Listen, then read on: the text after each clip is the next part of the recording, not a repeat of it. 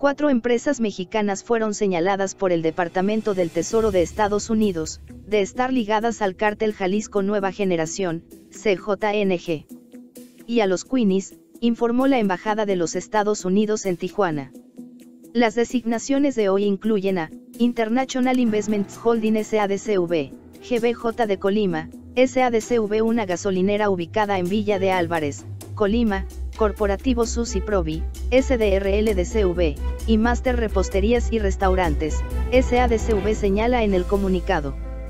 Además, la Oficina de Control de Bienes de Extranjeros identificó a Cabañas La Loma en Renta y Cabañas La Loma Tapalpa, como 2 nuevos nombres para un negocio de alquiler de estos espacios ubicado en Tapalpa, Jalisco, que fue señalado el 17 de septiembre de 2015 por proporcionar asistencia material a las actividades de tráfico de drogas del CJNG.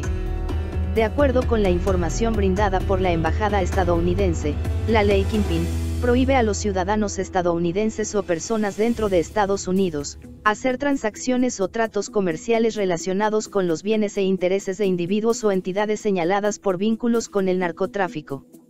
Añadió que Estados Unidos continuarán con esfuerzos para bloquear el acceso al sistema financiero estadounidense, por parte de las organizaciones del narcotráfico, mediante la asistencia internacional focalizada, la diplomacia y herramientas como la ley Kingpin. Más información en el blog del narco.com.